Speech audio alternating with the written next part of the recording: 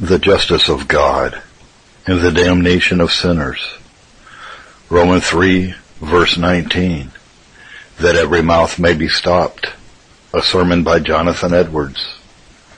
The main subject of the doctrinal part of this epistle is the free grace of God and the salvation of men by Jesus Christ, especially as it appears in the doctrine of justification by faith alone. And to more clearly to evince this doctrine and show the reason of it, the apostle, in the first place, establishes that point that no flesh living can be justified by the deeds of the law. And to prove it, he is very large and particular in showing that all mankind, not only the Gentiles but Jews, are under sin, and so under the condemnation of the law, which is what he insists upon from the beginning of the epistle to this place.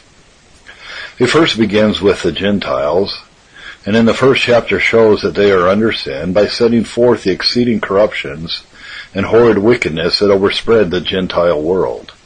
And then through the second chapter, in the former part of the third chapter, he shows the same of the Jews, that they also are in the same circumstances with the Gentiles in this regard. They had a high thought of themselves because they were God's covenant people and circumcised in the children of Abraham. They despised the Gentiles as polluted, condemned, and accursed, but looked on themselves on account of their external privileges and ceremonial and moral righteousness as a pure and holy people, and the children of God, as the apostle observes in the second chapter. It was therefore strange doctrine to them that they also were unclean and guilty in God's sight, and under the condemnation and curse of the law. The apostle, therefore, on account of their strong prejudices against such doctrine, the more particularly insists upon it, and shows that they are no better than the Gentiles, as in the 9th verse of this chapter. What then? Are we better than they? No, in no wise, for we have before proved, both Jews and Gentiles, that they are all under sin. And to convince them of it, he produces certain passages out of their own law, or the Old Testament, to whose authority they pretended a great regard, from the 9th verse to our text. And it may be observed that the apostle first cites certain passages to prove that all mankind are corrupt. Verse 12, as it is written, there is none righteous, no, not one. There is none that understandeth. There is none that seeketh after God. They are all gone out of the way. They are together become unprofitable. There is none that doeth good, no, not one. Secondly, the passages he cites next are to prove that not only are all corrupt, but each one wholly corrupt, as it were all over unclean from the crown of the head to the soles of his feet.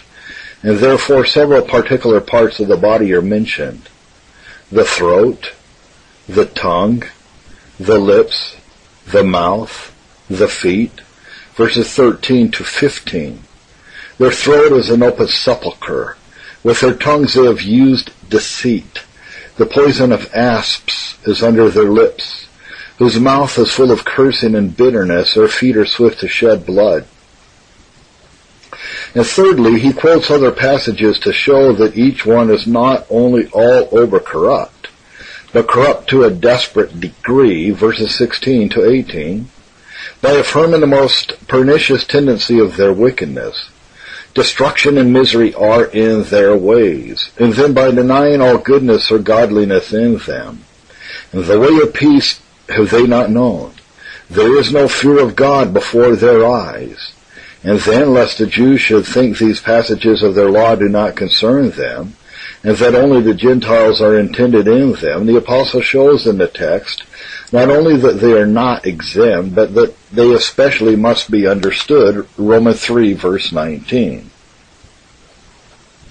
Now we know that whatsoever things the law saith, it saith to them who are under the law. By those that are under the law are meant the Jews, and the Gentiles by those that are without law, as appears by the 12th verse of the preceding chapter. There is special reason to understand the law as speaking to and of them to whom it was immediately given. And therefore the Jews would be unreasonable in exempting themselves. And if we examine the places of the Old Testament whence these passages are taken, we shall see plainly that special respect is had to the wickedness of the people of that nation in every one of them, so that the law shuts all up in universal and desperate wickedness, that every mouth may be stopped, the mouths of the Jews as well as of the Gentiles, notwithstanding all those privileges by which they were distinguished from the Gentiles. The things that the law says are sufficient to stop the mouths of all mankind in two respects. Number one, to stop them from boasting of their righteousness, as the Jews were wont to do, as the apostle observes in the 23rd verse of the preceding chapter. That the apostle has respect to stopping their mouths in this respect appears by the 27th verse of the context. Where is boasting then? It is excluded. The law stops our mouths from making any plea for life or the favor of God or any positive good from our own righteousness. Number two, to stop them from making any excuse for ourselves or objection against the execution of the sentence of the law or the infliction of the punishment that it threatens. That this is intended appears by the words immediately following Romans 2, verse 19, that all the world may become guilty before God. That is, that they may appear to be guilty and stand convicted before God and justly liable to the condemnation of his law, as guilty of death according to the Jewish way of speaking.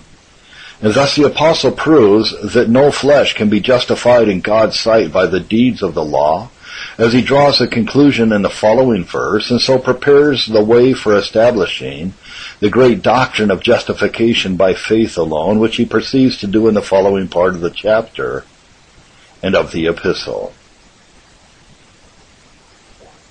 Doctrine. It is just with God eternally to cast off and destroy sinners, for this is a punishment which the law condemns to. The truth of this doctrine may appear by the joint consideration of two things, namely, man's sinfulness and God's sovereignty. Number one, it appears from the consideration of man's sinfulness, and that whether we consider the infinitely evil nature of all sin or how much sin men are guilty of. If we consider the infinite evil and heinousness of sin in general, it is not unjust in God to inflict what punishment is deserved, because the very notion of deserving any punishment is that it may be justly inflicted. A deserved punishment and a just punishment are the same thing. To say that one deserves such a punishment and yet to say that he does not justly deserve it is a contradiction. And if he justly deserves it, then it may be justly inflicted. Every crime or fault deserves a greater or less punishment in proportion as the crime itself is greater or less. If any fault deserves punishment, then so much the greater the fault, so much the greater is the punishment deserved. The faulty nature of anything is a formal ground and reason of its desert of punishment, and therefore the more anything hath of this nature, the more punishment it deserves. And therefore the terribleness of the degree of punishment, let it be never so terrible, is no argument against the justice of it, if the proportion does but hold between the heinousness of the crime and the dreadfulness of the punishment. So that if there be any such thing as a fault infinitely heinous, it will follow that it is just to inflict a punishment for it that is infinitely dreadful. A crime is more or less heinous according as we are under greater or less obligations to the contrary. This is self-evident because it is herein that the criminalness or faultiness of anything consists, that it is contrary to what we are obliged or bound to or what ought to be in us.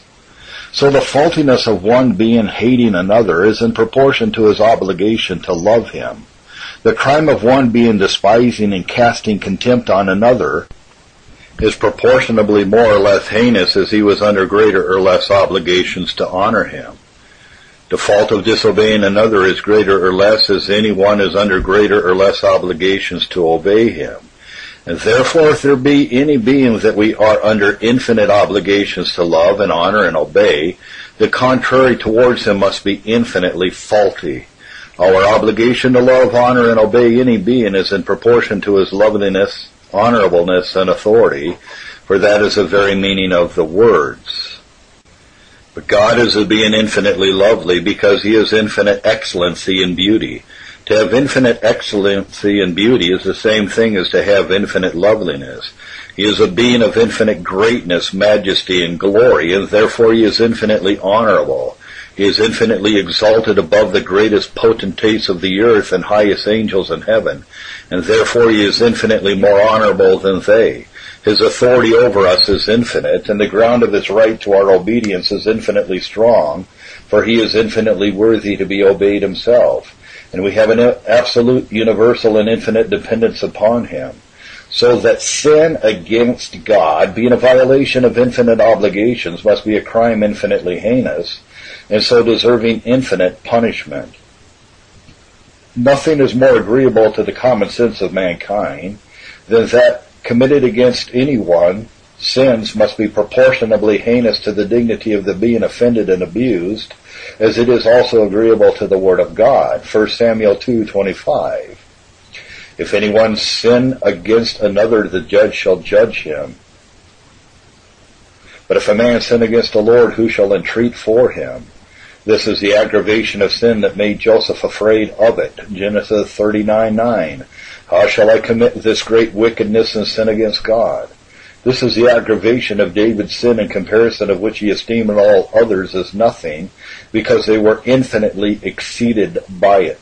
Psalm 51:4, against thee, thee only have I sinned. The eternity of the punishment of ungodly men renders it infinite, and it renders it no more than infinite, and therefore renders no more than proportionable to the heinousness of what they are guilty of. If there be any evil or faultiness in sin against God, there is certainly infinite evil. For if it be any fault at all, it has an infinite aggravation, namely, that it is against an infinite object.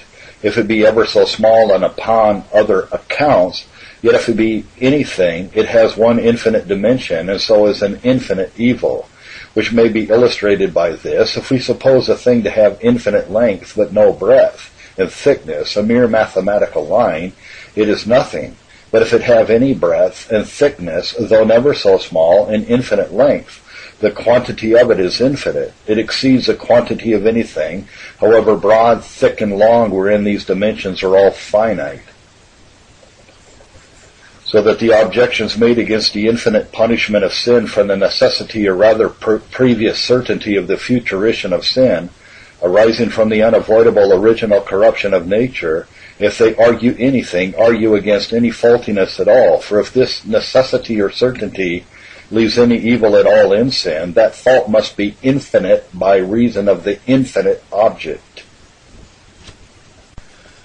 Number 2, that it is just with God eternally to cast off wicked men may more abundantly appear if we consider how much sins they are guilty of. From what has already been said, it appears that if men were guilty of sin but in one particular, that is sufficient ground of their eternal rejection and condemnation. If they are sinners, that is enough. Merely this might be sufficient to keep them from ever lifting up their heads and cause them to smite on their breasts with the publican that cried, God be merciful to me, a sinner. But sinful men are full of sin, principles and acts of sin. Their guilt is like great mountains heaped one upon another till the pile is grown up to heaven. They are totally corrupt in every part, in all their faculties, and all their principles of their nature, their understandings and wills, and in all their dispositions and affections. Their heads, their hearts are totally depraved. All the members of their bodies are only instruments of sin, and all their senses, seeing, hearing, tasting, and so on, are only inlets and outlets of sin, channels of corruption. There is nothing but sin. No good at all. Romans 7:18, in me, that is, in my flesh, dwells no good thing. There is all manner of wickedness. There are the seeds of the greatest and blackest crimes. There are principles of all sorts of wickedness against men, and there is all wickedness against God. There is pride. There is enmity. There is contempt. There is quarreling. There is atheism. There is blasphemy.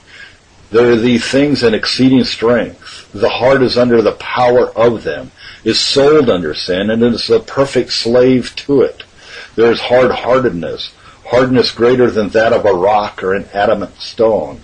There's obstinacy and perverseness, incorrigibleness and inflexibleness in sin that will not be overcome by threatenings or promises, by awakenings or encouragements, by judgments or mercies, neither by that which is terrifying nor that which is winning. The very blood of God, our Savior, will not win the heart of a wicked man. And there are actual wickednesses without number or measure. There are breaches of every command in thought, word, and deed, a life full of sin, days and nights filled up with sin, mercies abused and frowns despised, mercy and justice and all the divine perfections trampled on, and the honor of each person in the Trinity trod in the dirt. Now, if one sinful word or thought has so much evil in it as to deserve eternal destruction, how do they deserve to be eternally cast off and destroyed that are guilty of so much sin? Part 2. If with man's sinfulness we consider God's sovereignty, it may serve further to clear God's justice and the eternal rejection and condemnation of sinners from men's cavils and objections. I shall not now pretend to determine precisely what things are and what things are not, proper acts and exercises of God's holy sovereignty, but only that God's sovereignty extends to the following things. Number 1, that such is God's sovereign power and right that he is originally under no obligation to keep men from sinning, but may in his providence permit and leave them to sin. He was not obliged to keep either angels or men from falling. It is unreasonable to suppose that God should be obliged if he makes a reasonable creature capable of knowing his will and receiving a law from him and being subject to his moral government at the same time to make it impossible for him to sin or break his law. For if God be obliged to this, it destroys all use of any commands, laws, promises, or threatenings, and the very notion of any moral government of God over those reasonable creatures. For to what purpose would it be for God to give such and such laws and declare his holy will to a creature, and annex promises and threatenings to move him to his duty and make him careful to perform it, if the creature at the same time has this to think of, that God is obliged to make it possible for him to break his laws? How can God's threatenings move to care or watchfulness when at the same time God is obliged to render it impossible that he should be exposed to the threatenings? Or to what purpose is it for God to give a law at all? For according to the supposition, it is God and not the creature that is under law. It is the lawgiver's care and not the subject's to see that this law is obeyed, and this care is what the lawgiver is absolutely obliged to. If God be obliged never to permit a creature to fall, there is an end of all divine laws or government or authority of God over the creature. There can be no manner of use of these things. God may permit sin, though the being of sin will certainly ensue on that permission, and so by permission he may dispose and order the event. If there were any such thing as chance or mere contingence, and the very notion of it did not carry a gross absurdity, as might easily be shown that it does, it would have been very unfit that God should have left it to mere chance, whether man should fall or not. For chance, if there should be any such thing, is undesigning and blind. Certainly it is more fit that an event of so great importance, and which is attended with such an infinite train of great consequences, should be disposed and ordered by infinite wisdom, than that it should be left to blind chance. If it be said that God need not have interposed to render it impossible for man to sin, and yet not leave it to mere contingence or blind chance neither, but might have left it with man's free will to determine whether to sin or no, I answer, if God did leave it to man's free will, without any sort of disposal, or ordering, or rather adequate cause in the case, whence it should be previously certain how that free will should determine, then still that first determination of the will must be merely contingent or by chance. It could not have any antecedent act of the will to determine it. For I speak now of the very first act or motion of the will respecting the affair that may be looked upon as the prime ground and highest source of the event. To suppose this to be determined by a foregoing act is a contradiction. God's disposing this determination of the will by his permission does not at all infringe the liberty of the creature, It is in no respect any more inconsistent with liberty than mere chance or contingence. For if the determination of the will be from blind, undesigning chance, it is no more from the agent himself, or from the will itself, than if we suppose in the case a wise divine disposal by permission. Number 2, it was fit that it should be at the ordering of the divine wisdom and good pleasure, whether every particular man should stand for himself, or whether the first father of mankind should be appointed as a moral and federal head and representative of the rest.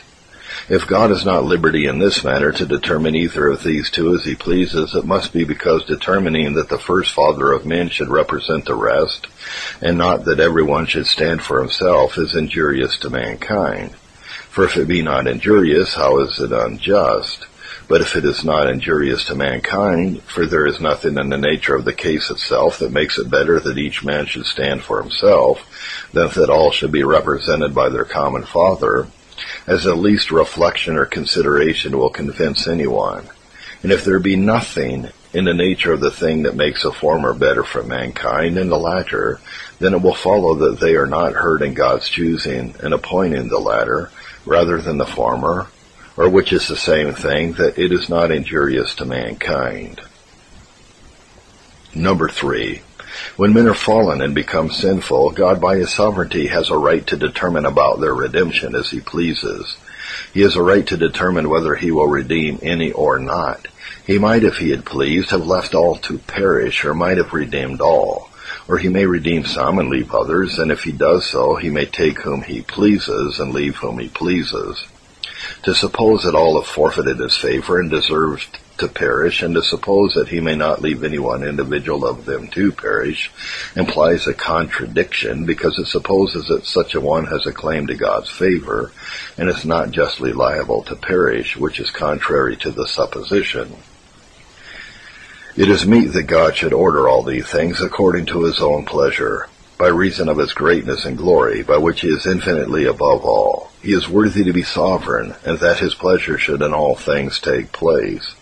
He is worthy that he should make himself his end, and that he should make nothing but his own wisdom his rule in pursuing that end, without asking leave or counsel of any, and without giving account of any of his manners.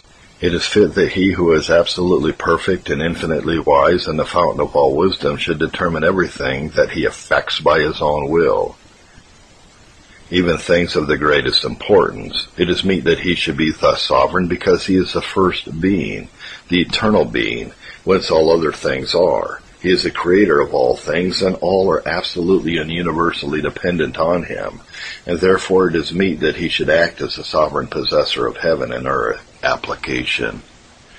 In the improvement of this doctrine, I would chiefly direct myself to sinners who are afraid of damnation and a use of conviction.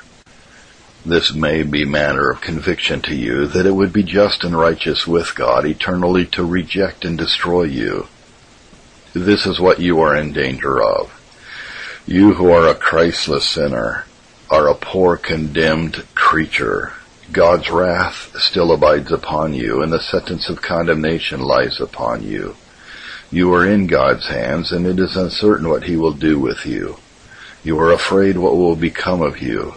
You are afraid that it will be your portion to suffer eternal burnings, and your fears are not without grounds. You have reason to tremble every moment. But be you never so much afraid of it. Let eternal damnation be never so dreadful. Yet it is just. God may nevertheless do it, and be righteous and holy and glorious. Though eternal damnation be what you cannot bear, and how much soever your heart shrinks at the thoughts of it, yet God's justice may be glorious in it. The dreadfulness of the thing on your part, and the greatness of your dread of it, do not render it the less righteous on God's part. If you think otherwise, it is a sign that you do not see yourself, that you are not sensible what sin is, nor how much of it you have been guilty of. Therefore, for your conviction be directed first to look over your past life. Inquire at the mouth of conscience, and hear what that has to testify concerning it. Consider what you are, what light you have had, and what means you have lived under, and yet how you have behaved yourself. What have those many days and nights you have lived been filled up with? How have those years that have rolled over your heads one after another been spent? What has the sun shone upon you for from day to day while you have improved his light to serve Satan by it? What has God kept your breath in your nostrils for and given you meat and drink that you have spent your life and strength, supported by them and opposing God in rebellion against him? How many sorts of wickedness have you not been guilty of? How manifold have been the abominations of your life? What profaneness and contempt of God has been exercised by you? How little regard have you had to the Scriptures, to the word preached, to Sabbaths and sacraments? How profanely have you talked, many of you, about those things that are holy? After what manner have many of you kept God's holy day, not regarding the holiness of the time, nor caring what you thought of in it? Yet you have not only spent the time in worldly, vain, and unprofitable thoughts, but immoral thoughts, pleasing yourself with the reflection on past acts of wickedness and in contriving new acts. Have not you spent much holy time in gratifying your lusts and your imaginations? Yea, not only holy time, but the very time of God's public worship, when you have appeared in God's more immediate presence? How have you not only not attended to the worship, but have in the meantime been feasting your lusts and wallowing yourself in abominable uncleanness? How many Sabbaths have you spent one after another in a most wretched manner? Some of you not only in worldly and wicked thoughts, but also in a very wicked outward behavior, when on Sabbath days have got along with your wicked companions. How has holy time been treated among you? What kind of conversation has there been? Yea, how have some of you, by a very indecent carriage, openly dishonored and cast contempt on the sacred services of God's house and holy day? And what have you done, some of you alone? What wicked practices there have been in secret, even in holy time, God and your own consciences know. And how have you behaved yourself in the time of family prayer? And what a trade have many of you made of absenting yourselves from the worship of the families you belong to for the sake of vain company? And how have you continued in the neglect of secret prayer, therein willfully living in a known sin, going abreast against as plain a command as any in the Bible? Have you not been one that has cast off fear and restrained prayer before God? What wicked carriage have some of you been guilty of towards your parents? How far have you been from paying that honor to them which God has required?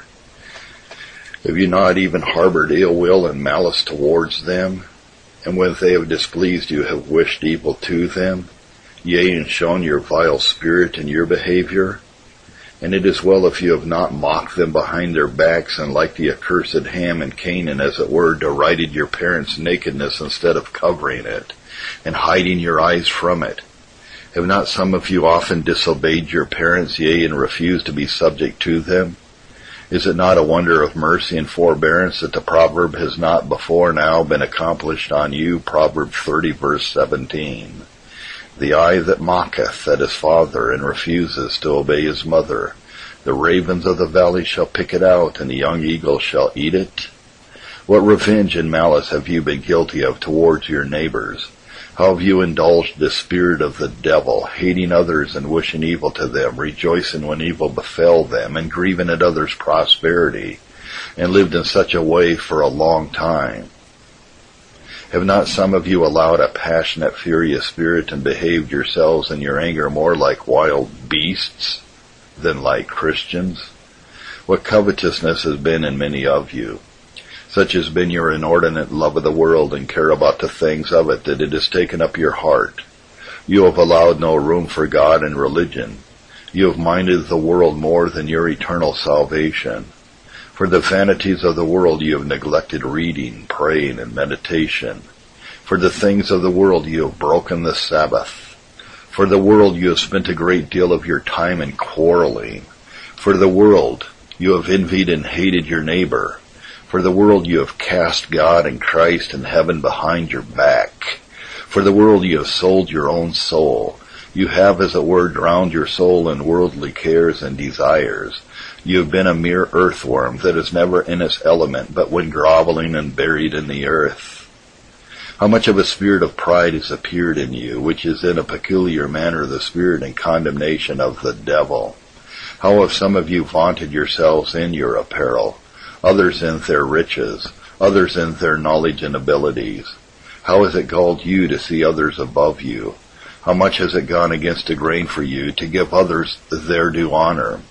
And how have you shown your pride by setting up your wills and opposing others and stirring up and promoting division and a party spirit in public affairs? How sensual have you been? Are there not some here that have debased themselves below the dignity of human nature by wallowing in sensual filthiness as swine in the mire, or as filthy vermin feeding with delight on rotten carrion? What intemperance have some of you been guilty of? How much of your precious time have you spent away at the tavern and in drinking companies when you ought to have been at home seeking God and your salvation in your families and closets? And what abominable lasciviousness have some of you been guilty of? How have you indulged yourself from day to day and from night to night in all manner of unclean imaginations? Has not your soul been filled with them till it has become a hold of foul spirits and a cage of every unclean and hateful bird? What foul-mouthed persons have some of you been, often in lewd and lascivious talk and unclean songs in which were things not fit to be spoken, and such company where such conversation has been carried on has been your delight. And with what unclean acts and practices have you defiled yourself? God and your own consciences know what abominable lasciviousness you have practiced in things not fit to be named, when you have been alone, when you ought to have been reading or meditating or on your knees before God in secret prayer. And how have you corrupted others as well as polluted yourselves? What vile uncleanness have you practiced in company? What abominations have you been guilty of in the dark, such as the apostle doubtless had respect to in Ephesians 5:12? For it is a shame even to speak of those things that are done of them in secret. Some of you have corrupted others and done what in you lay to undo their souls, if you have not actually done it.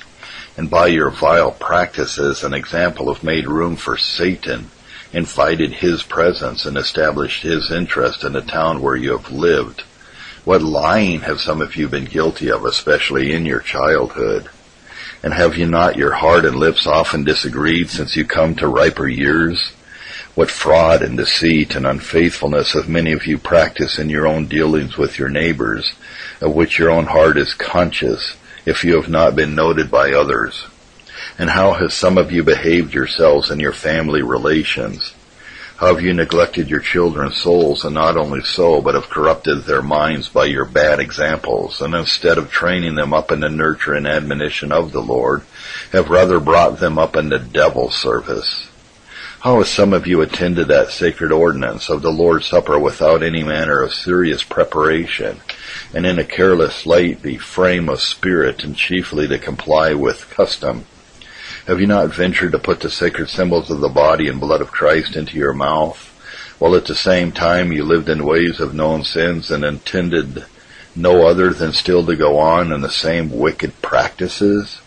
And it may be have sat at the Lord's table with rancor in your heart against some of your brethren that you have sat there with. You have come even to that holy feast of love among God's children with the leaven of malice and envy in your heart, and so have ate and drank judgment to yourself. What stupidity and sottishness has attended your course of wickedness, which has appeared in your obstinacy under awakening dispensations of God's word and providence? And how have some of you backslidden after you have set out in religion and quenched God's Spirit after he had been striving with you? And what unsteadiness and slothfulness and long misimprovement of God's strivings with you have you been chargeable with? How can you think when you have thus behaved yourself that God is obliged to show you mercy? Are you not after all this ashamed to talk of its being hard with God to cast you off? Does it become one who has lived such a life to open his mouth, to excuse himself, to object against God's justice and his condemnation, or to complain of it as hard in God not to give him converting and pardoning grace, and make him his child and bestow on him eternal life? or to talk of his duties and great pains in religion as if such performances were worthy to be accepted, and to draw God's heart to such a creature? If this has been your manner, does it not show how little you have considered yourself, and how little a sense you have had of your own sinfulness?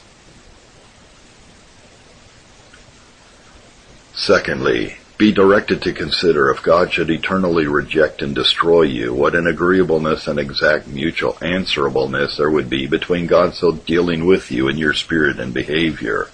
There would not only be an equality, but a similitude. God declares that his dealings with men shall be suitable to their disposition and practice. Psalm 18, verses 25 and 26. With the merciful man thou wilt show thyself merciful. With an upright man thou wilt show thyself upright. With the pure thou wilt show thyself pure. And with the froward thou wilt show thyself froward.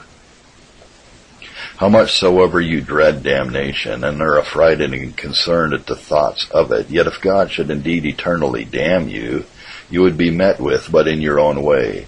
You would be dealt with exactly according to your own dealing. Surely it is but fair that you should be made to buy in the same measure in which you sell. Here I would particularly show, number one, that if God should eternally destroy you, it would be agreeable to your treatment of God. Number two, that it would be agreeable to your treatment of Jesus Christ. And number three, that it would be agreeable to your behavior towards your neighbors. Number four, that it would be according to your own foolish behavior towards yourself.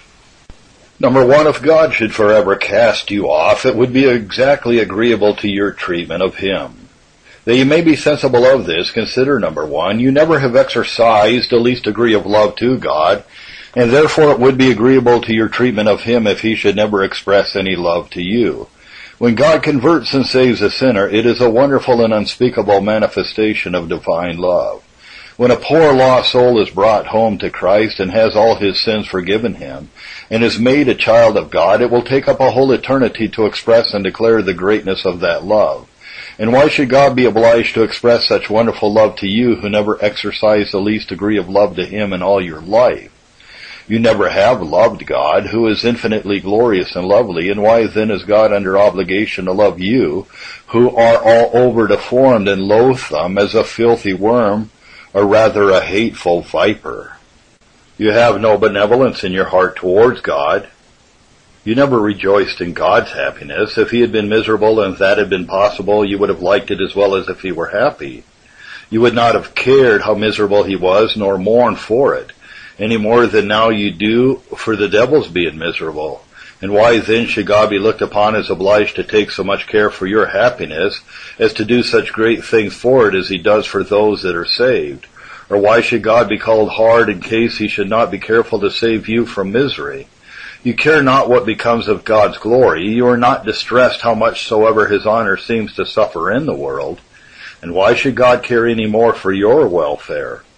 Has it not been so that if you could but promote your private interest and gratify your own lusts, you cared not how much the glory of God suffered? And why may not God advance his own glory in the ruin of your welfare, not caring how much your interest suffers by it?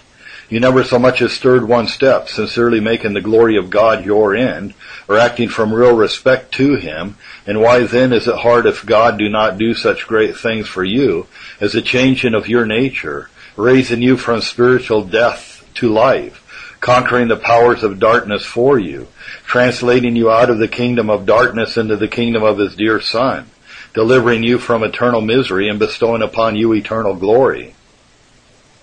You were not willing to deny yourself for God. You never cared to put yourself out of your way for Christ. Whenever anything cross or difficult came in your way that the glory of God was concerned in, it has been your manner to shun it and excuse yourself from it. You did not care to hurt yourself for Christ, whom you did not see worthy of it. And why then must it be looked upon as a hard and cruel thing if Christ has not been pleased to spill his blood and be tormented to death for such a sinner? Number two, you have slighted God, and why then may not God justly slight you? When sinners are sensible in some measure of their misery, they are ready to think it hard that God will take no more notice of them. that he will see them in such a lamentable distressed condition, beholding their burdens and tears, and seem to slight it, and manifest no pity to them. Their souls, they think, are precious. It would be a dreadful thing if they should perish and burn in hell forever. They do not see through it that God should make so light of their salvation. But then, ought they not to consider that as their souls are precious, so is God's honor precious? The honor of the infinite God, the great King of heaven and earth, is a thing of great importance, and surely may justly be so esteemed by God as the happiness of you, a poor little worm. But yet you have slighted that honor of God, and valued it no more than the dirt under your feet. You have been told that such and such things were contrary to the will of a holy God and against his honor, but you cared not for that. God called upon you and exhorted you to be more tender of his honor, but you went on without regarding him. Thus you have slighted God, and yet is it a hard thing that God should slight you? Are you more honorable than God, that he must be obliged to make much of you, how light soever you make of him in his glory? And you have not only slighted God in time past, but you slight him still. You indeed now make a pretense and show of honoring him in your prayers and attendance on other external duties, and by sober countenance and seeming devoutness in your words and behavior, but it is all mere dissembling. That downcast look and seeming reverence is not from any honor you have to God in your heart, though you would have God take it so. You who have not believed in Christ have not the least jot of honor to God. That show of it is merely forced, and what you were driven to by fear, like those mentioned in Psalm 66, verse 3. Through the greatness of thy power shall thine enemies submit themselves to thee. In the original language it is, shall lie unto thee. That is, yield feigned submission, and dissemble respect and honor to thee. There is a rod held over you that makes you seem to pay such respect to God. This religion and devotion, even the very appearance of it, would soon be gone and all vanish away if that were removed. Sometimes it may be you weep in your prayers and in your hearing sermons and hope God will take notice of it and take it for some honor. But he sees it to be all hypocrisy. You weep for yourself. You are afraid of hell, and do you think that that is worthy of God to take much notice of you? Because you can cry when you are in danger of being damned, when at the same time you indeed care nothing for God's honor. Seeing you thus disregard so great a God, is it a heinous thing for God to slight you, a little, wretched, despicable creature, a worm, a mere nothing and less than nothing, a vile insect that has risen up in contempt against the majesty of heaven and earth? Number 3. Why should God be looked upon as obliged to bestow salvation upon you, when you have been so ungrateful for the mercies he has bestowed upon you already? God has tried you with a great deal of kindness, and he never has sincerely been thanked by you for any of it. God has watched over you and preserved you and provided for you and followed you with mercy all your days, and yet you have continued sinning against him. He has given you food and raiment, but you have improved both in the service of sin. He has preserved you while you slept, but when you arose it was to return to the old trade of sinning. God, notwithstanding this ingratitude, has still continued his mercy, but his kindness has never won your heart or brought you to a more grateful behavior towards him. It may be you have received many remarkable mercies, recoveries from sickness, or preservations of your life when exposed by accidents, when if you had died you would have gone directly to hell. But you never had any true thankfulness for any of these mercies. God has kept you out of hell and continued your day of grace and the offers of salvation so long a time, while you did not regard your own salvation so much as in secret to ask God for it. And now God has greatly added to his mercy to you by giving you the strivings of his Spirit, whereby a most precious opportunity for your salvation is in your hands. But what thanks has God received for it? What kind of returns have you made for all this kindness? As God has multiplied mercy, so you have multiplied provocations. And yet now are you ready to quarrel for mercy and to find fault with God, not only that he does not bestow more mercy, but to contend with him because he does not bestow infinite mercy upon you? heaven with all it contains, and even himself for your eternal portion? What ideas have you of yourself that you think God is obliged to do so much for you, though you treat him ever so ungratefully for his kindness, wherewith you have been followed all the days of your life?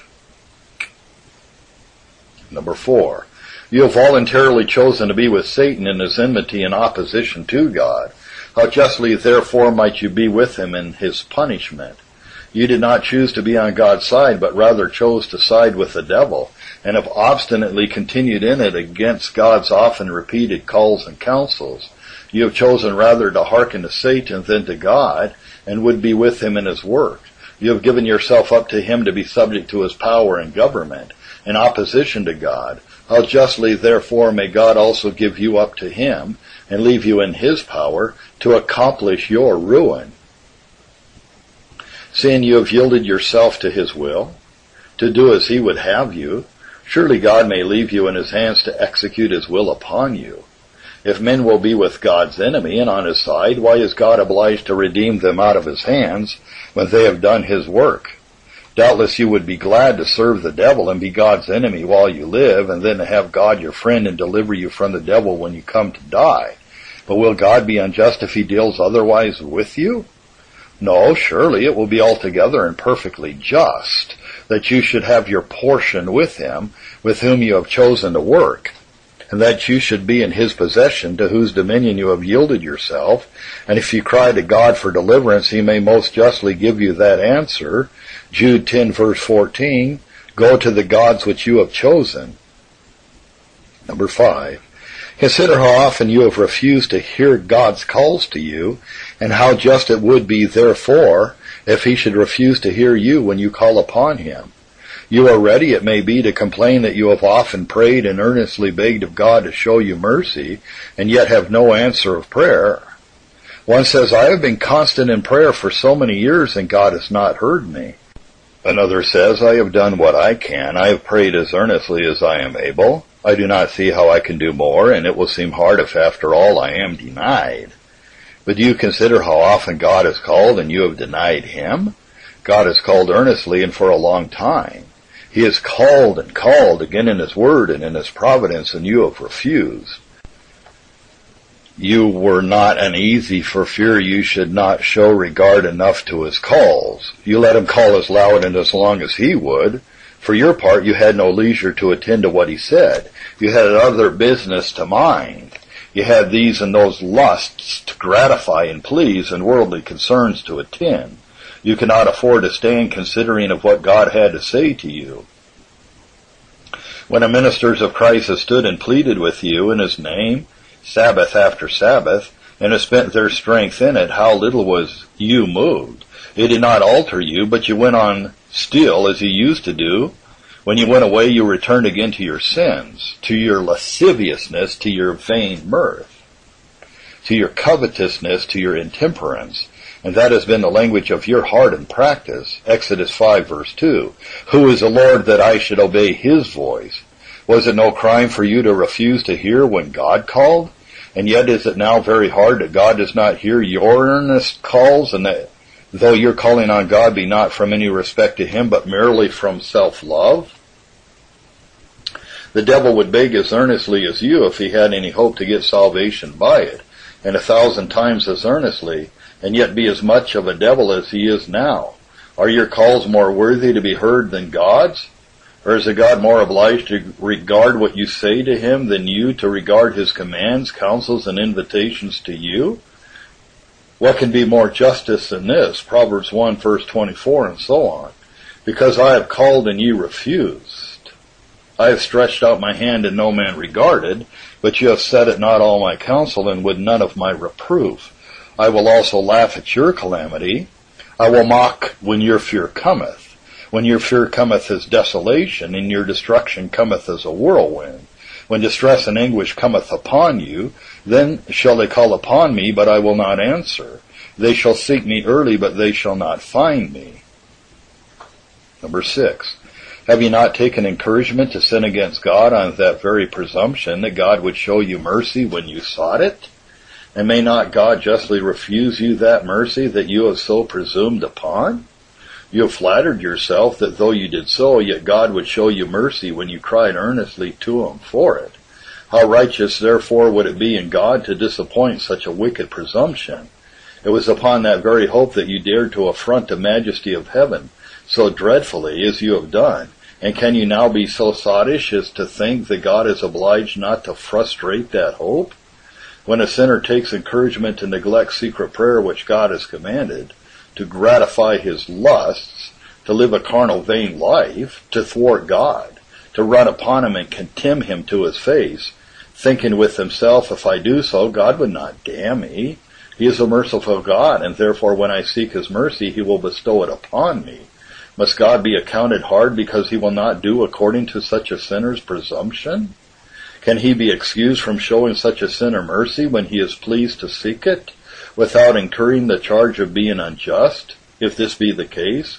God has no liberty to vindicate his own honor and majesty, but must lay himself open to all manner of affronts, and yield himself up to the abuses of vile men, though they disobey, despise, and dishonor him, as much as they will.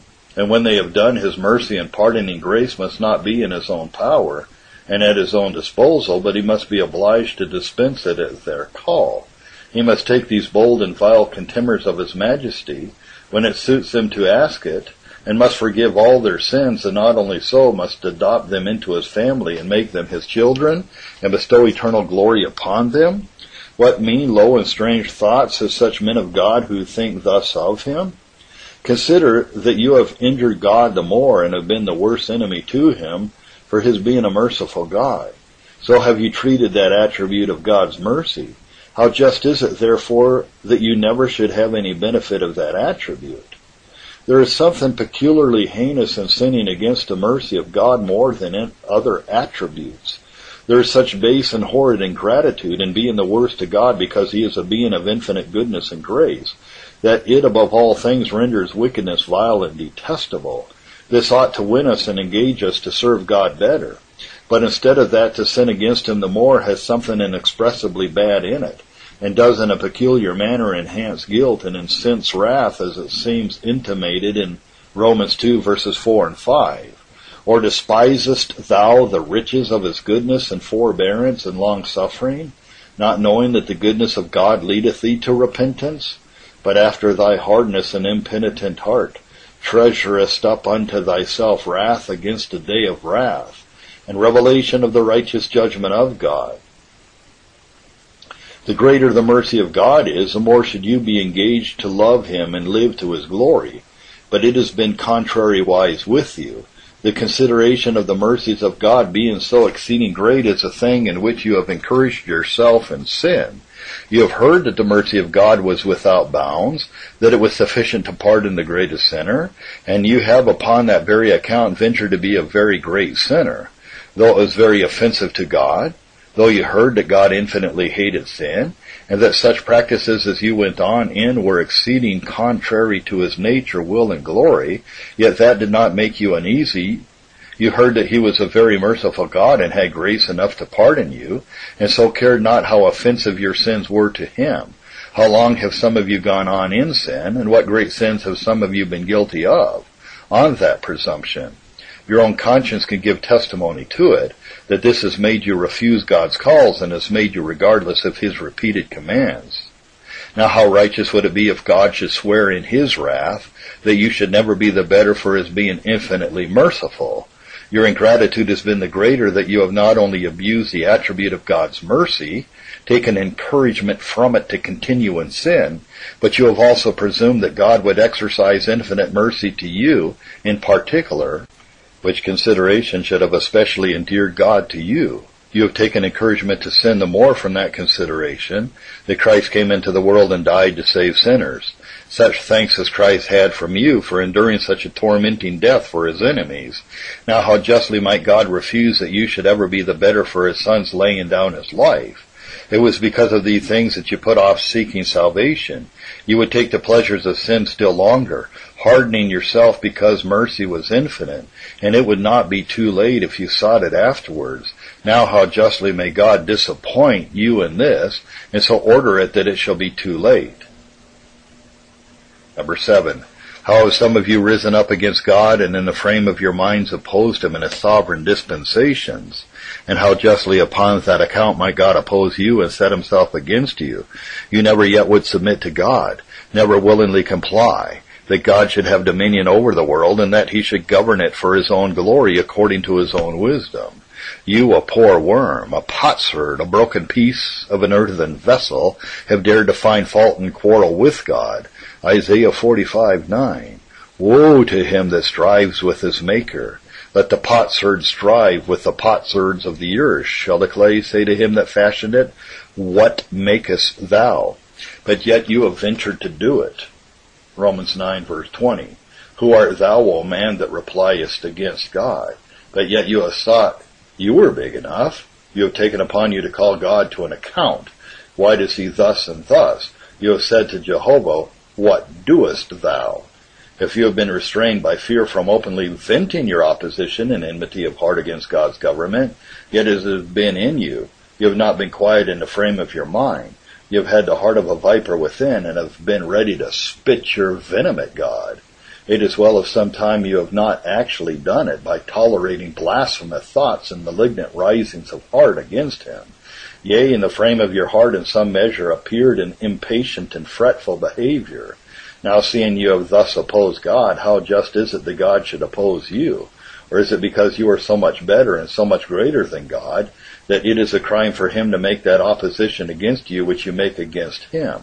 Do you think that the liberty of making opposition is your exclusive prerogative, so that you may be an enemy to God, but God must by no means be an enemy to you, but must be looked upon under obligation, nevertheless, to help you and save you by his blood and bestow his best blessings upon you?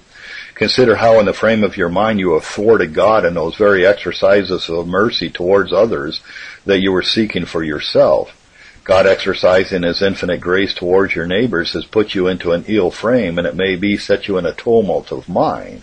How justly, therefore, may God refuse ever to exercise that mercy towards you? Have you not thus opposed God showing mercy to others, even at the very time when you pretended to be earnest with God for pity and help for yourself? Yea, and while you were endeavoring to get something in which to recommend yourself to God? And will you look to God still with the challenge of mercy and contend with him for it notwithstanding?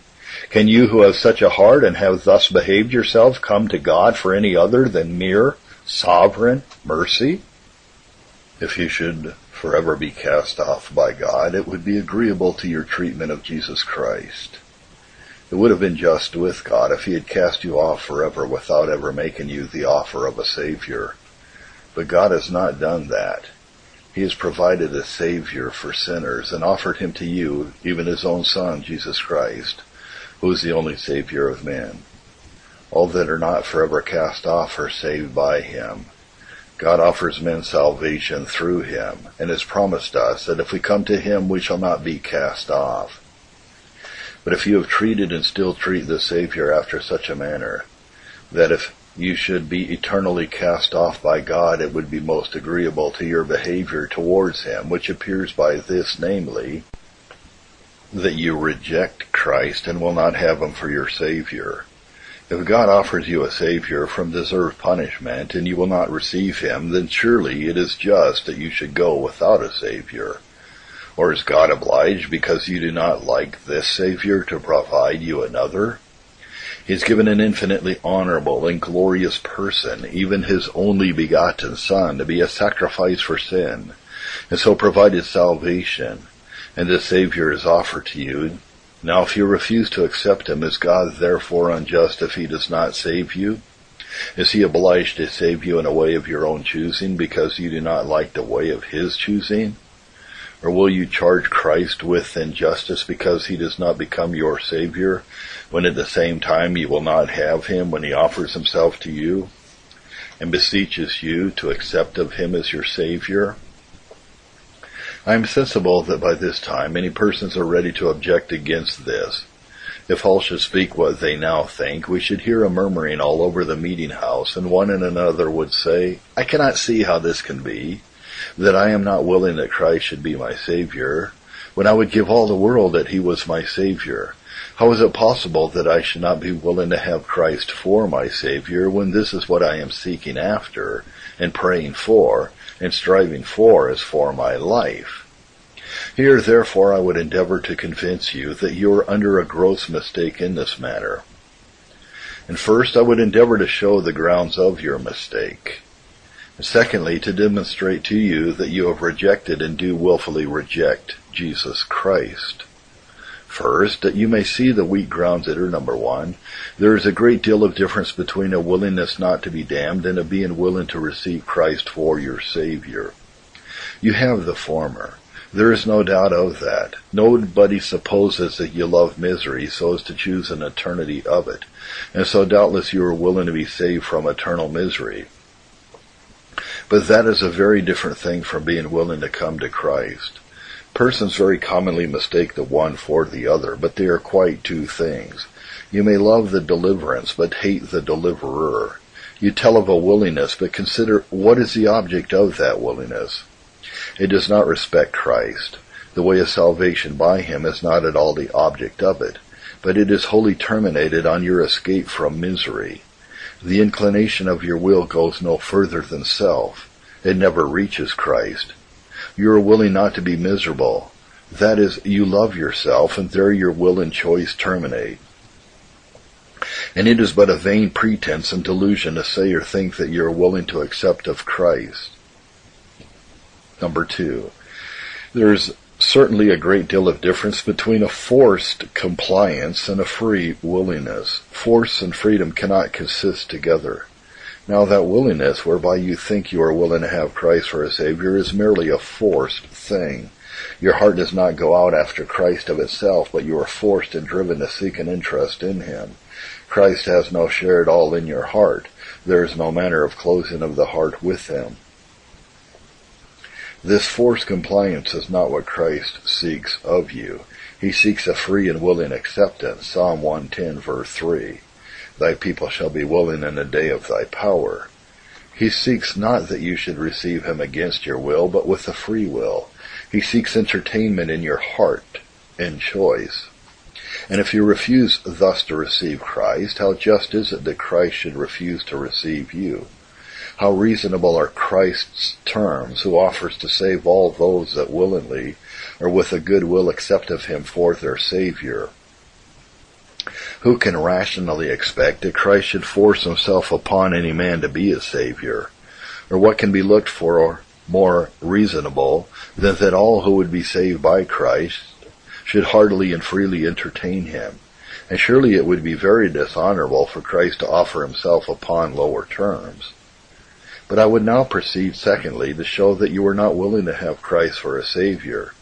To convince you of it, consider, number one, how it is possible that you should be willing to accept of Christ as a Savior from the desert of a punishment that you are not sensible you have deserved. If you are truly willing to accept of Christ as a Savior, it must be as a sacrifice to make atonement for your guilt. Christ came into the world on this errand to offer himself as an atonement, to answer for our desert of punishment. But how can you be willing to have Christ for a Savior from a desert of hell if you be not sensible that you have a desert of hell? If you have not really deserved everlasting burnings in hell, then the very offer of an atonement for such a desert is an imposition upon you. If you have no such guilt upon you, then the very offer of a satisfaction for that guilt is an injury, because it implies in it a charge of guilt that you are free from.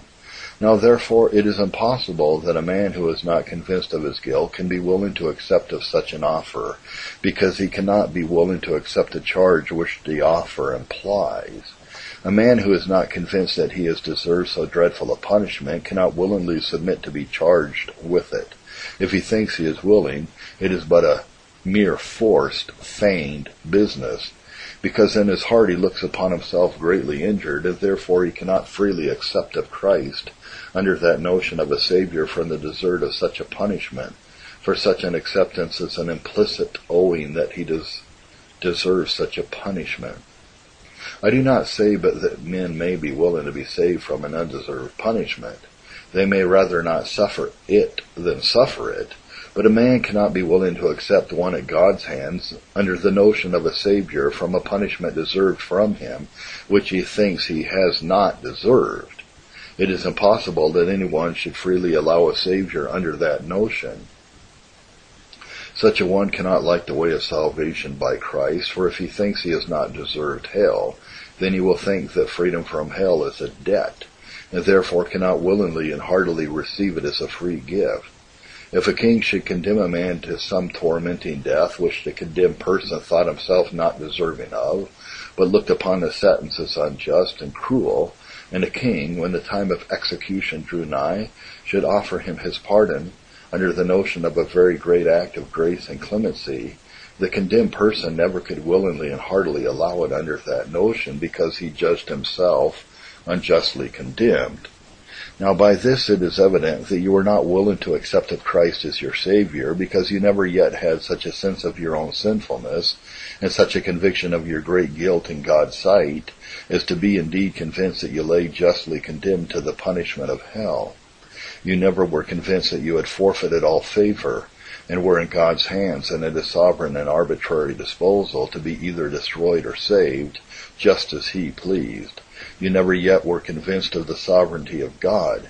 Hence are there so many objections arising against the justice of your punishment from original sin, and from God's decrees, and from mercy shown to others, and the like. Number 2. That you are not sincerely willing to accept of Christ as your Savior appears by this, that you never have been convinced that he is sufficient for the work of your salvation. You never had a sight or sense of any such excellency or worthiness in Christ as should give such great value to his blood and his mediation with God, as that it was sufficient to be accepted for such exceeding guilty creatures who have so provoked God and expose themselves to such amazing wrath. Saying it is so and allowing it to be as others say is a very different thing from being really convinced of it, and of being made sensible of it in your own heart. The sufficiency of Christ depends upon, or rather consists in, his excellency. It is because he is so excellent a person that his blood is of sufficient value to atone for sin, and it is hence that his obedience is so worthy in God's sight. It is also hence that his intercession is so prevalent, and therefore those that never had any spiritual sight or sense of Christ's excellency cannot be sensible of his sufficiency, and that sinners are not convinced that Christ is sufficient for the work he has undertaken appears most manifestly when they are under great convictions of their sin and danger of God's wrath, though it may be before they thought they could allow Christ to be sufficient. For it is easy to allow anyone to be sufficient for our defense at a time when we see no danger. Yet when they come to be sensible of their guilt and God's wrath, what discouraging thoughts do they entertain? How are they ready to draw towards despair as if there were no hope or help for such wicked creatures as they? The reason is they have no apprehension or sense of any other way that God's majesty can be vindicated, but only in their misery. To tell them of the blood of Christ signifies nothing. It does not relieve their sinking, despairing hearts. This makes it most evident that they are not convinced that Christ is sufficient to be their mediator. And as long as they are unconvinced of this, it is impossible they should be willing to accept of him as their mediator and Savior. A man in distress and fear will not willingly betake himself to a fort that he judges not sufficient to defend him from the enemy. A man will not willingly venture out into the ocean in a ship that he suspects is leaky, and will sink before he gets through his voyage. Number 3. It is evident that you are not willing to have Christ for your Savior, because you have so mean an opinion of him that you dare not trust his faithfulness. One that undertakes to be the Savior of souls had need be faithful, for if he fails in such a trust, how great is the loss. But you are not convinced of Christ's faithfulness, as is evident, because at such times as when you are in a considerable measure sensible of your guilt and God's anger, you cannot be convinced that Christ is willing to accept of you, or that he stands ready to receive you if you should come to him, though Christ so much invites you to come to him, and has so fully declared that he will not reject you if you do come, as particularly John 6:37, him that comes to me I will in no wise cast out. Now there is no man can be heartily willing to trust his eternal welfare in the hands of an unfaithful person, or one whose faithfulness he suspects. Number 4. You are not willing to be saved in that way by Christ. This is evident because you are not willing that your own goodness should be set at naught. In the way of salvation by Christ, men's own goodness is wholly set at naught. There is no account at all made of it. Now you cannot be willing to be saved in a way wherein your own goodness is set at naught, as is evident since you make much of it yourself. You make much of your prayers and pains in religion, and are often thinking of them. How considerable do they appear to you when you look back upon them? And some of you are thinking how much more you have done than others, and expecting some respect or regard that God should manifest to what you do. Now, if you make so much of what you do yourself, it is impossible that you should be freely willing that God should make nothing of it. As we may see in other things, if a man is proud of a great estate, or if he values himself much upon his honorable office or his great abilities, it is impossible that he should like it and heartily approve of it, that others should make light of these things and despise them. Seeing therefore it is so evident that you refuse to accept of Christ as your Savior, why is Christ to be blamed that he does not save you? Christ has offered himself to you to be your Savior in times past, and he continues offering himself still, and you continue to reject him and yet complain that he does not save you. So strangely unreasonable and inconsistent with themselves are gospel sinners.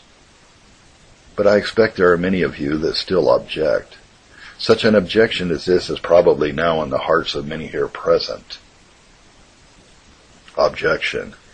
If I am not willing to have Christ for my Savior, I cannot make myself willing. But I would give an answer to this objection by laying down 2 things that must be acknowledged to be exceeding evident. Number 1. It is no excuse that you cannot receive Christ of yourself unless you would if you could. This is so evident of itself that it scarce needs any proof. Certainly if persons would not if they could, it is just the same thing as to the blame that lies upon them, whether they can or cannot. If you were willing and then found that you could not, your being unable would alter the case, and might be some excuse, because then the defect would not be in your will, but only in your ability. But as long as you will not, it is no matter whether you have ability or no ability. If you are not willing to accept of Christ, it follows that you have no sincere willingness to be willing, because the will always necessarily approves of and rests in its own acts. To suppose the contrary would be to suppose a contradiction. It would be to suppose that a man's will is contrary to itself, or that he wills contrary to what he himself wills. As you are not willing to come to Christ and cannot make yourself willing, so you have no sincere desire to be willing, and therefore may most justly perish without a Savior. There is no excuse at all for you. For say what you will about your inability, the seat of your blame lies in your perverse will. That is an enemy to the Savior. It is in vain for you to tell of your want of power, as long as your will is found defective. If a man should hate you and smite you in the face, but should tell you at the same time that he hated you so much that he could not help choosing and willing so to do, would you take it the more patiently for that? Would not your indignation be rather stirred up the more? Number 2.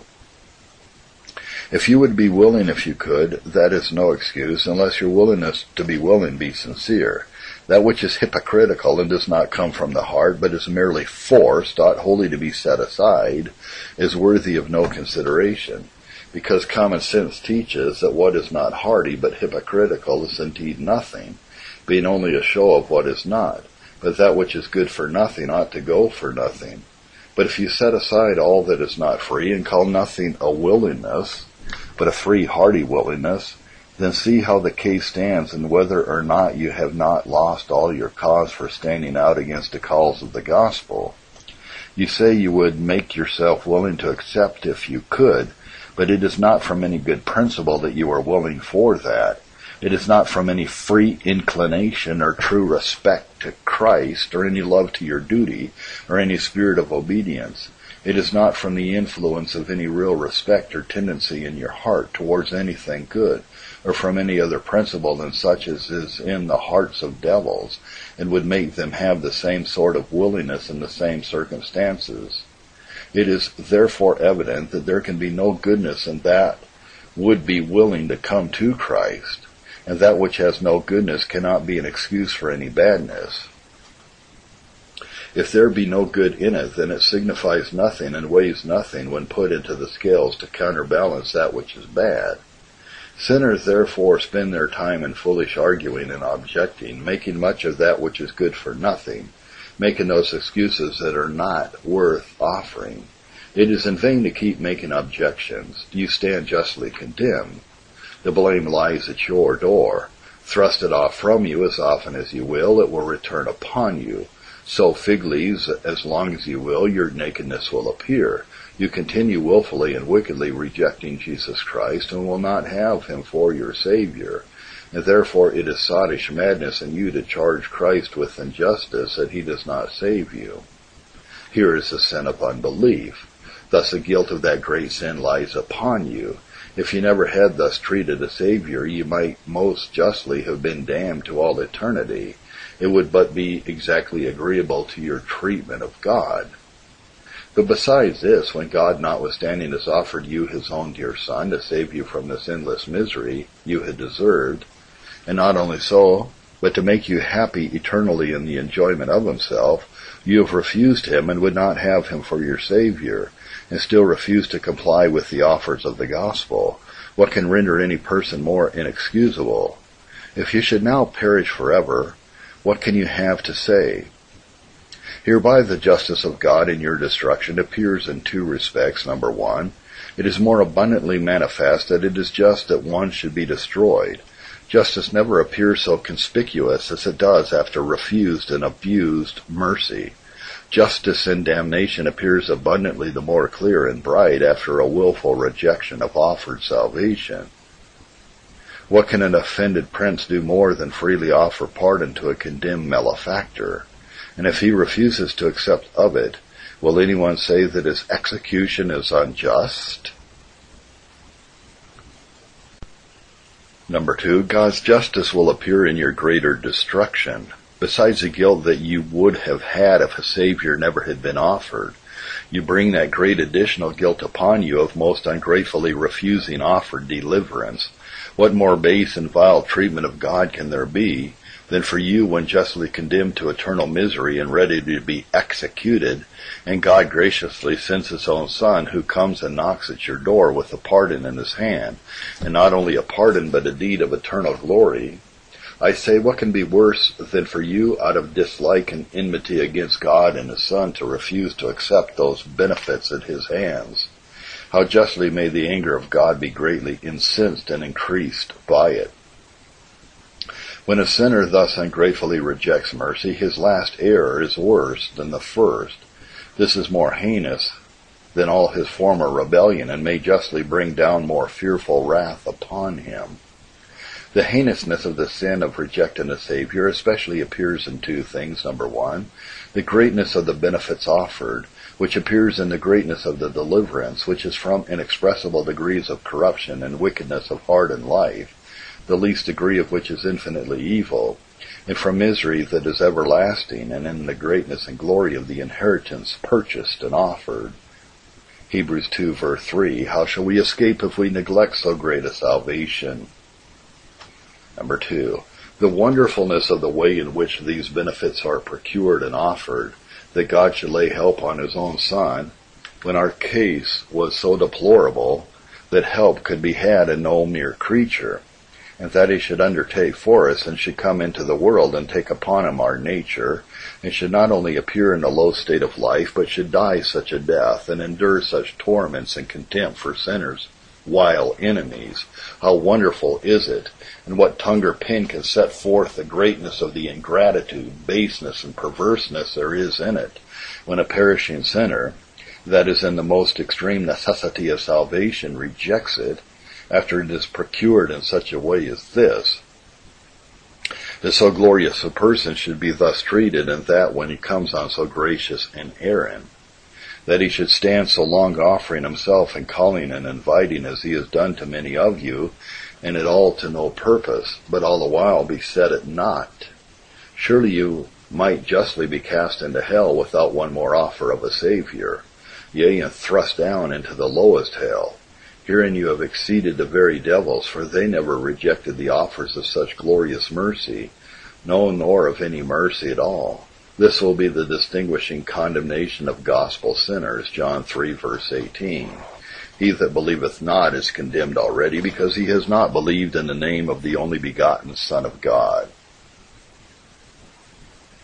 That outward smoothness of your carriage towards Christ, that appearance of respect to him in your looks, your speeches and gestures, do not argue, but that you set him at naught in your heart.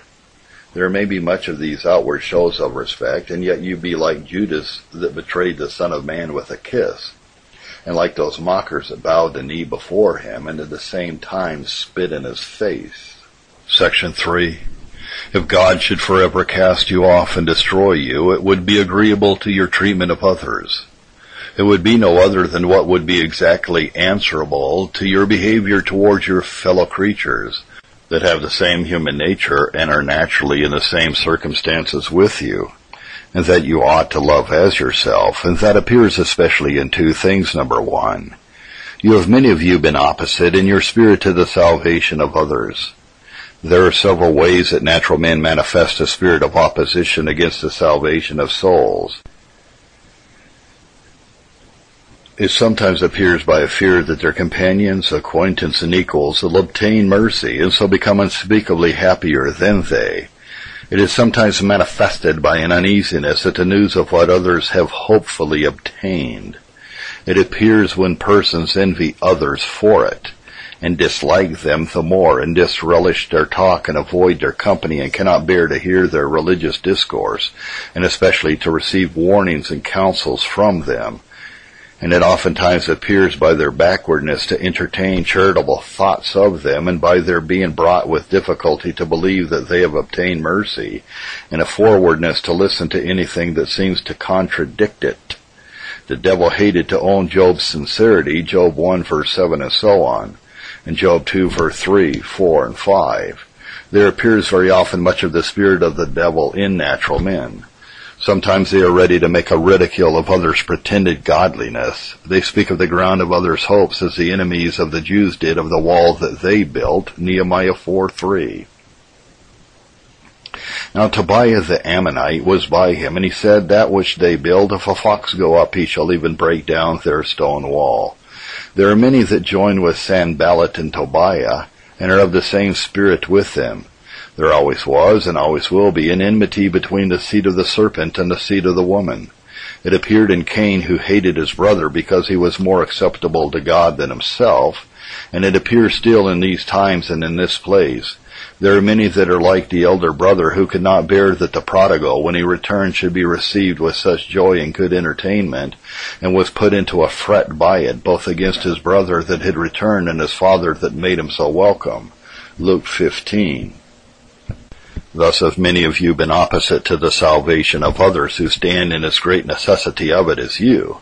You have been against their being delivered from everlasting misery, who can bear it no better than you, not because their salvation would do you any hurt, or their damnation help you any otherwise than as it would gratify that vile spirit that is so much like the spirit of the devil, who because he is miserable himself is unwilling that others should be happy. How just therefore is it that God should be opposite to your salvation, if you have so little love or mercy in you as to begrudge your neighbor's salvation, whom you have no cause to hate, but the law of God and nature requires you to love. Why is God bound to exercise such infinite love and mercy to you as to save you at the price of his own blood, you whom he is in no way bound to love, but who have deserved his hatred 1,000 and 1,000 times? You are not willing that others should be converted who have behaved themselves injuriously towards you, and yet will you count it hard if God does not bestow converting grace upon you, that have deserved 10,000 times as ill of God as ever any of your neighbors have of you? You are opposite to God showing mercy to those that you think have been vicious persons and are very unworthy of such mercy. Is others' unworthiness a just reason why God should not bestow mercy on them? And yet will God be heard if, notwithstanding all your unworthiness and the abominableness of your spirit and practice in His sight, He does not show you mercy? You would have God bestow liberally on you and upbraid not. But yet when He shows mercy to others, you are ready to upbraid as soon as you hear of it. You immediately are thinking with yourself how ill they have behaved themselves, and it may be your mouths on this occasion are open, enumerating and aggravating the sins that they have been guilty of. You would have God bury all your faults and wholly blot out all your transgressions, but yet if He bestows mercy on others, it may be you will take that occasion to rake up all their old faults that you can think of. You do not much reflect on and condemn yourself for your baseness and unjust spirit towards others, and your opposition to their salvation. You do not quarrel with yourself and condemn yourself for this, but yet you in your heart will quarrel with God and fret at His dispensations, because you think He seems opposite to showing mercy to you. One would think that the consideration of these things should forever stop your mouth. Number 2, consider how you have promoted others' damnation. Many of you, by the bad examples you have set, by corrupting the minds of others, by your sinful conversation, by leading them into or strengthening them in sin, and by the mischiefs you have done in human society, other ways that might be mentioned, have been guilty of those things that have tended to others' damnation. You have heretofore appeared on the side of sin and Satan, and have strengthened their interest, and have been many ways accessory to other sins, have hardened their hearts, and thereby have done what has tended to the ruin of their souls. Without doubt, there are those here present who have been in a great measure the means of others' damnation. One man may really be a means of others' damnation as well as salvation. Christ charges the scribes and Pharisees with this, Matthew 23:13. Ye shut up the kingdom of heaven against men. For ye neither go in yourselves, neither suffer ye them that are entering to go in. We have no reason to think that this congregation has none in it who are cursed from day to day by poor souls that are roaring out in hell, whose damnation they have been the means of, or have greatly contributed to. There are many who contribute to their own children's damnation by neglecting their education, by setting them bad examples and bringing them up in sinful ways. They take some care of their bodies, but take little care of their poor souls. They provide for them bread to eat, but deny them the bread of life, that their famishing souls stand in need of. And are there no such parents here who have thus treated their children? If their children be not gone to hell, no thanks to them. It is not because they have not done what has tended to their destruction. Seeing therefore you have had no more regard to other salvation, and have promoted their damnation, how justly might God leave you to perish yourself? Number 4. If God should eternally cast you off, it would but be agreeable to your own behavior towards yourself, and that in 2 respects. Number 1, in being so careless of your own salvation, you have refused to take care for your salvation, as God has counseled and commanded you from time to time. And why may not God neglect it now you seek it of Him? Is God obliged to be more careful of your happiness than you are either of your own happiness or His glory? Is God bound to take that care for you out of love to you that you will not take for yourself, either from love to yourself or regard to His authority? How long and how greatly have you neglected the welfare of your precious soul, refusing to take pains and deny yourself, or put yourself a little out of your way for your salvation, while God has been calling upon you? Neither your duty to God nor love to your own soul were enough to induce you to do little things for your own eternal welfare, and yet do you now expect that God should do great things, putting forth almighty power and exercising infinite mercy for it? You were urged to take care for your salvation and not to put it off. You were told that was the best time before you grew older, and that it might be if you would put it off, God would not hear you afterwards, but yet you would not hearken. You would run the venture of it. Now how justly might God order it so that it should be too late, leaving you to seek in vain? You were told that you would repent of it if you delayed, but you would not hear. How justly, therefore, may God give you cause to repent of it by refusing to show you mercy now? If God sees you going on in ways contrary to his commands and his glory, and requires you to forsake them, and tells you that they tend to the destruction of your own soul, and therefore counsels you to avoid them, and you refuse, how just would it be if God should be provoked by it henceforward to be as careless of the good of your soul as you are yourself? Number 2, you have not only neglected your salvation, but you have willfully taken direct courses to undo yourself. You have gone on in those ways and practices which have directly tended to your damnation, and have been perverse and obstinate in it. You cannot plead ignorance. You had all the light set before you that you could desire. God told you that you were undoing yourself, but yet you would do it. He told you that the path you were going in led to destruction, and counseled you to avoid it, but you would not hearken. How justly, therefore, may God leave you to be undone?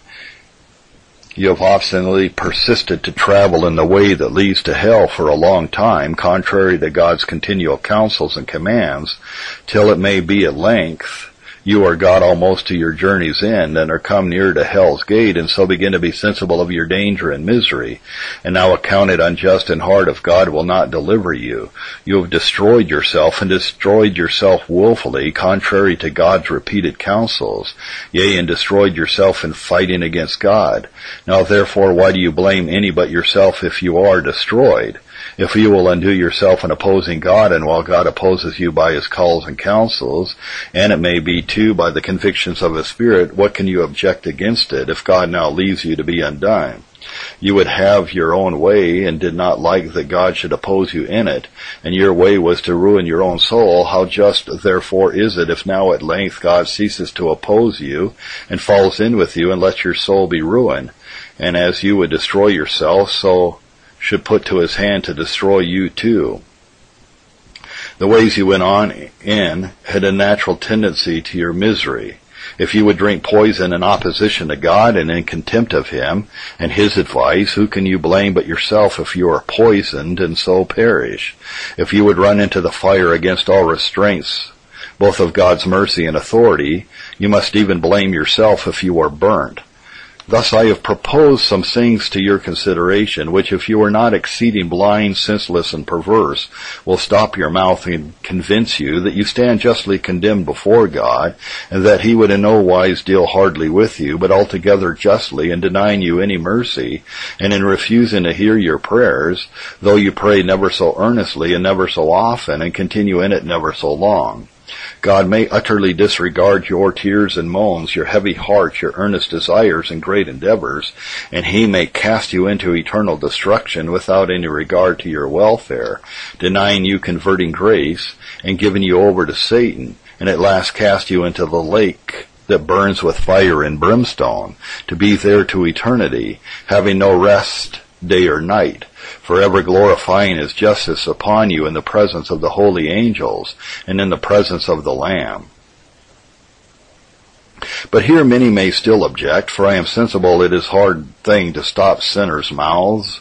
God shows mercy to others that have done these things as well as I, yea, that have done a great deal worse than I. Answer: that does not prove that God is any way bound to show mercy to you or them either.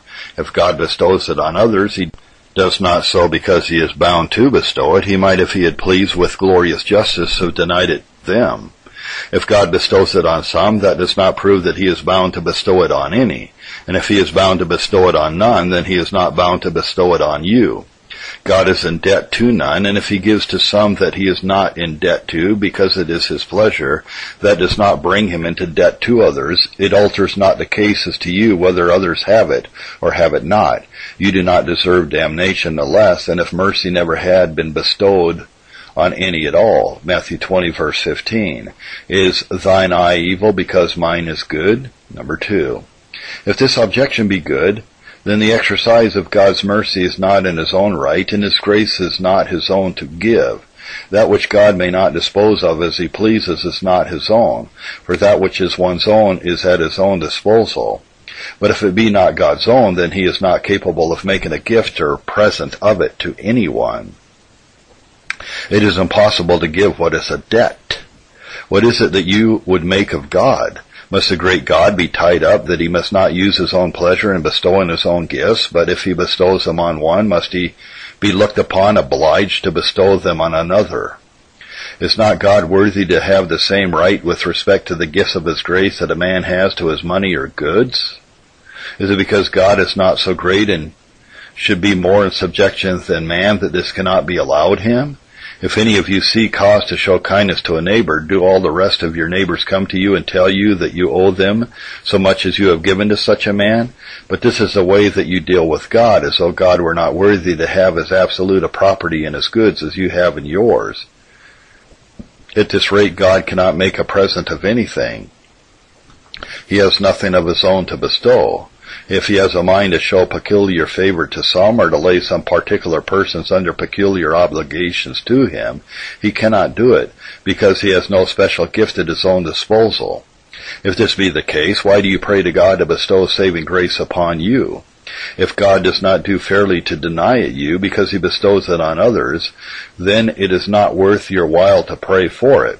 But you may go and tell him that he has bestowed it on others as bad or worse than you, and so demand it of him as a debt.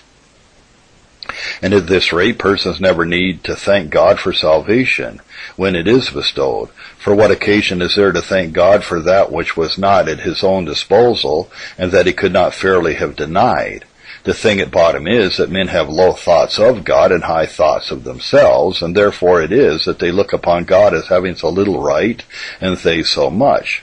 Matthew 20:15, is it not lawful for me to do what I will with mine own? Number 3. God may justly show greater respect to others than to you, for you have shown greater respect to others than to God. You have rather chosen to offend God than men. God only shows a greater respect to others who are by nature your equals than to you. But you have shown a greater respect to those that are infinitely inferior to God than to him. You have shown a greater regard to wicked men than to God. You have honored them more, loved them better, and adhered to them rather than to him. Yea, you have honored the devil in many respects more than God. You have chosen his will and his interests rather than God's will and his glory. You have chosen a little worldly self rather than God. You have set more by a vile lust than by him. You have chosen these things and rejected God. You have set your heart on these things and cast God behind your back. And whereas the injustice of God is pleased to show greater respect to others than to you, or if he chooses others and rejects you, you have shown great respect to vile and worthless things, and no respect to God's glory. And why may not God set his love on others, and have no respect to your happiness? You have shown great respect to others, and not to God, whom you are laid under infinite obligations to respect above all. And why may not God show respect to others, and not to you, who never have laid him under the least obligation? And will you not be ashamed, notwithstanding all these things, still to open your mouth, to object and cavil about the decrees of God and other things that you cannot fully understand? Let the decrees of God be what they will, that alters not the case as to your liberty, any more than if God had only foreknown. And why is God to blame for decreeing things, especially since he decrees nothing but good? How in becoming an infinitely wise being would it have been to have made a world and let things run at random without disposing events or foreordering how they should come to pass? And what is that to you, how God has foreordered things, as long as your constant experience teaches you that it does not hinder your doing what you choose to do? This you know, and your daily practice and behavior amongst men declares that you are fully sensible of it with respect to yourself and others. Still to object because there are some things in God's dispensations above your understanding is exceedingly unreasonable. Your own conscience charges you with great guilt, and with those things that have been mentioned, let the secret things of God be what they will. Your conscience charges you with those vile dispositions and that base behavior towards God that you would at any time most highly resent in your neighbor towards you, and that not a whit the less for any concern those secret counsels and mysterious dispensations of God may have in the matter. It is in vain for you to exalt yourself against an infinitely great and holy and just God. If you continue in it, it will be to your eternal shame and confusion, when hereafter you shall see at whose door all the blame of your misery lies.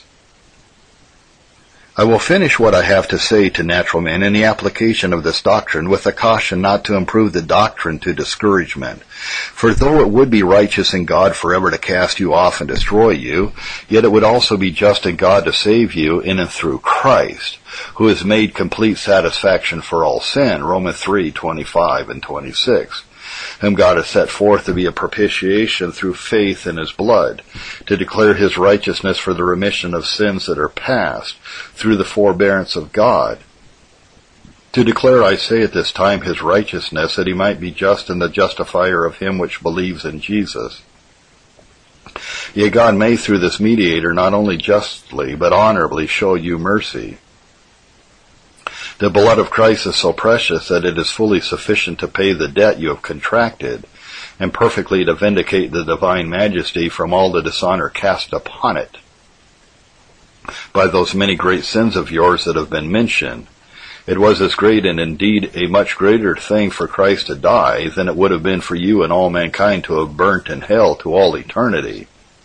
Of such dignity and excellency is Christ in the eyes of God, that seeing he has suffered so much for poor sinners, God is willing to be at peace with them, however vile and unworthy they have been, and on how many accounts soever the punishment would be just, so that you need not be at all discouraged from seeking mercy, for there is enough in Christ.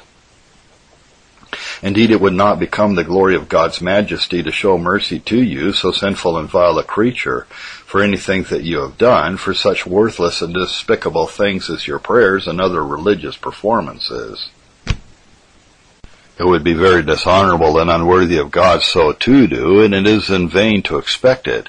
He will show mercy only on Christ's account, and that according to his sovereign pleasure, on whom he pleases, when he pleases, and in what manner he pleases. You cannot bring him under obligation by your works. Do what you will, he will not look on himself obliged.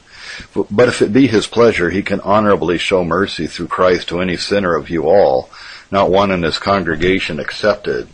Therefore here is encouragement for you still to seek and wait, notwithstanding all your wickedness, agreeable to Samuel's speech to the children of Israel, when they were terrified with the thunder and rain that God sent, and when guilt stared them in the face, 1 Samuel 12:20. Fear not, you have done all this wickedness, yet turn not aside from following the Lord, but serve the Lord with all your heart.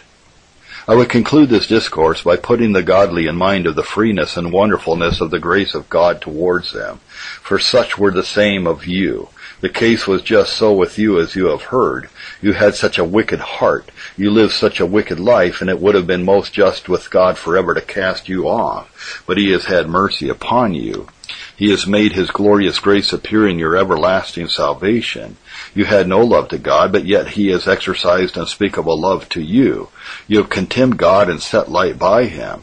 But so great a value has God's grace set on you and your happiness, that you should have been redeemed at the price of the blood of his own Son. You chose to be with Satan in a service, but yet God has made you a joint heir with Christ of his glory. You were ungrateful for past mercies, yet God not only continued those mercies, but bestowed unspeakable greater mercies upon you. You refused to hear when God called, yet God heard you when you called. You abused the infiniteness of God's mercy to encourage yourself and sin against him, yet God has manifested the infiniteness of that mercy in the exercises of it towards you. You have rejected Christ and set him at naught, and yet he's become your Savior. You have neglected your own salvation, but God has not neglected it. You have destroyed yourself, but yet in God has been your help. God has magnified his free grace towards you and not to others, because he has chosen you, and it has pleased him to set his love upon you. Well, what cause is here for praise? What obligations you are under to bless the Lord, who has dealt bountifully with you, and magnify his holy name? What cause for you to praise God in humility, to walk humbly before him, Ezekiel 16 verse 63, that thou mayest remember and be confounded, and never open thy mouth any more because of thy shame, when I am pacified toward thee for all that thou hast done, saith the Lord God. You shall never open your mouth in boasting or self-justification, but lie the lower before God for his mercy to you. You have reason the more abundantly to open your mouth in God's praises, that they may be continually in your mouth, both here and to all eternity, for his rich, unspeakable, and sovereign mercy to you, in which he and he alone has made you to differ from others. End of sermon by Jonathan Edwards, The Justice of God and the Damnation of Sinners. This is a Puritan and Reformed audio podcast. Thank you for tuning in.